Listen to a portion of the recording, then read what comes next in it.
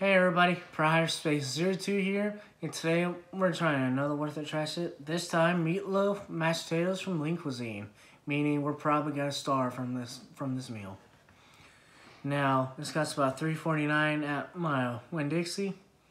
206 calories for the whole thing, 790 milligrams of sodium, 24 carbs, and 20 protein.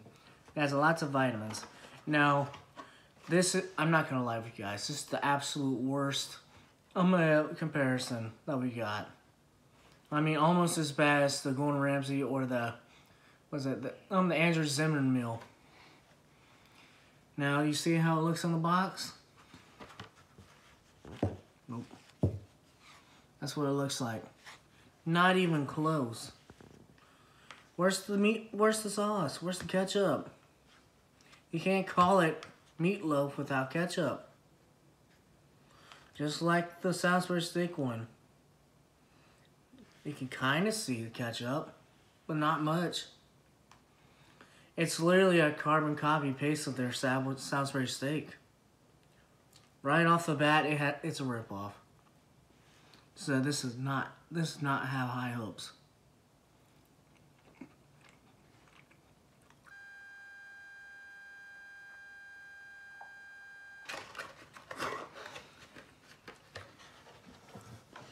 I would say it's better than the Salisbury, but not by much.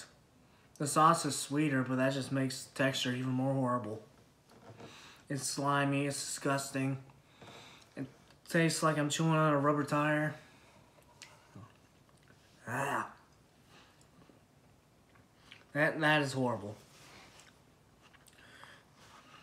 Now let's try the mashed potatoes.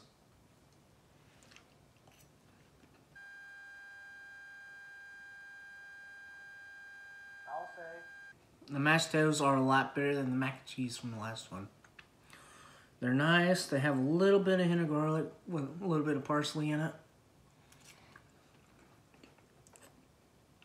They're pretty good. But that is a major strike against it. So I'm going to punish myself and I'm going to combine these together. Cheers, everybody.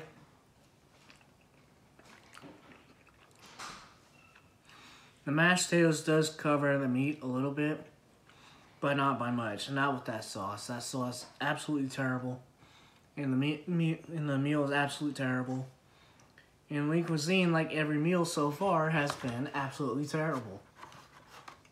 So Lean Cuisine meatloaf mashed potatoes, it gets a 3 out of 10. It's definite a trash it. Bye, everybody.